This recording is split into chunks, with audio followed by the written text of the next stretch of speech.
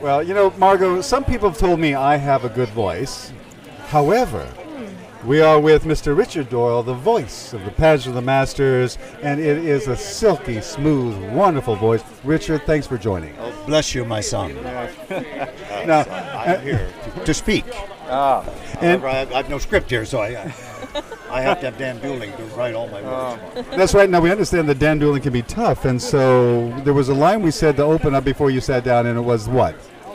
Oh, I said you daren't drift from a Dan Dooling script, otherwise you might never find your way back. I think deep doo-doo was where you said it might go. There was a lot of D's. Dooling doo-doo, I think. Yeah. Can you say that? I cannot use it. We're going to have to cut that out, but that's fine. So anyway, there was the first guy that's famous, the most famous name for the voice of the Pageant of Masters, and I can't ever remember his name, but you know it. It was Thurl Ravenscroft. Oh, yes. I actually met him late in his life. He was a delightful man, very bright man. And the voice of? He was the voice of Tony the Tiger. They're great! And many other things as well. He was the Grinch. You're a mean one, Mr. Grinch. He was a wonderful guy, just a great guy, great talent. And as well, you do a lot of great things too. You're an actor. Now, Margot here is an actress, and so you're sort of a kinship here. Yes. We're already bonded. We commiserated. Yeah. I told her how sorry I felt for her choice. What a waste of an education. I know. Yeah. UCI too. Oh, well, UCI is good. Keep it local. So the acting that you do, where is some of the local things? I'm a founding artist at South Coast Repertory Theater. Wow. That means that this is our 50th anniversary season. So I have been there. Whoa.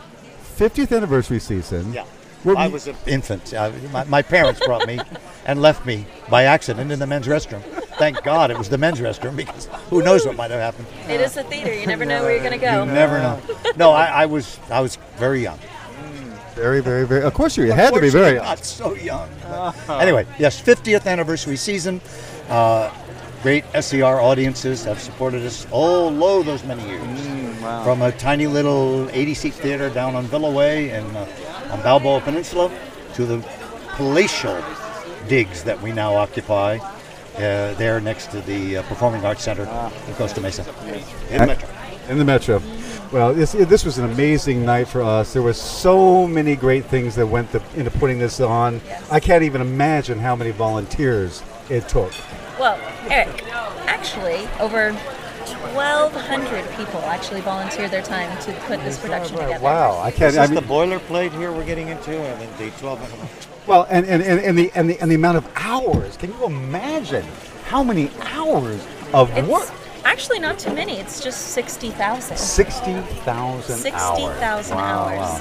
Now, does that date back to the beginning of this? And when is the beginning of this, Margot? Do you know that off the top of your head? No, I think I have that somewhere. Probably around, I'll just guess, 1933. She is an actress. Wow. I can say that. That's amazing. Now, if you think this was amazing, then you ought to come and see the whole show. Oh. I highly recommend it. Very, the very pageant much. is new every year, so they create a new story every year, a new theme.